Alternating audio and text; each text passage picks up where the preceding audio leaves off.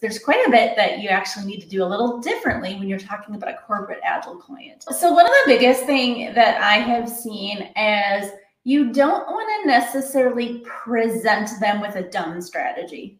Okay, you would want to partner with what they call their marketing owner if you're doing the agency strategy, and really work alongside with them, a duo, and you really work with them to ideate on the backlog. But it's very different when I've worked with corporate clients and their agency comes in and everything's done and laid out.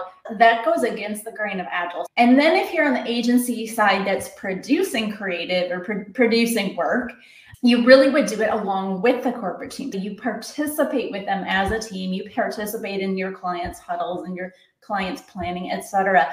You work on their timeline and into their process. And I see this happen all the time. It's great, but it is a change from how agencies have traditionally operated.